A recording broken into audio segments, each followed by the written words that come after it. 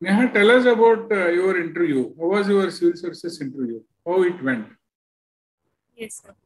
So my interview was very, sir, I did not get much time to prepare for the interview because it was held in early February.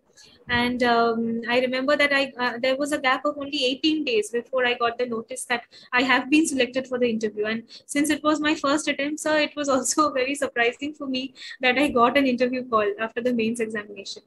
But sir, my interview went on quite technical lines because I remember that since I belong to an engineering background, so the interview board members they asked a lot of questions on technical, like right from the thermal power engineering to asking exact temperature and pressure points of supercritical thermal technology. So these were very important because nowadays a lot of engineers are entering into the service. That was another question, sir. That why are you leaving technical engineering?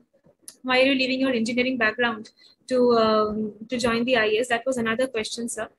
And apart from that, sir, I remember the interview was around for 35 minutes, and we really don't have a sense of time once we enter the hall, and we feel as if just 5 minutes have passed when the interview has ended.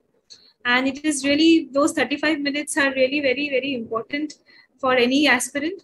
But apart from that, it was also a very enjoyable process, and it was also a very, like, for every aspirant, what I could feel that during the prelims and the mains, we are in a lot of pressure ki whether we'll be selected or not.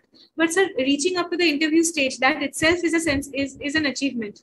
So one should go with a lot of with a little bit sense of pride also, that okay, I have qualified up in the interview stage. Now whatever happens is not in my hands, but at least I will not be too much stressed, because it's an opportunity to sit in front of the respected members and discuss with them whatever we have done.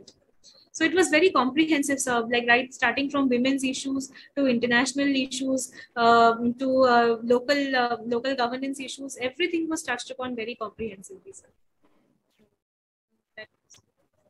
That was wonderful, Neha. Thank you very much for giving insights into civil services preparation. Definitely, your ideas, your thoughts, and your experience sharing will help the upcoming stars who are in the pipeline, who want to join the civil services. It will be quite helpful. Thank you, Neha. Thank you for taking out your time. Thank you so much, so much, sir.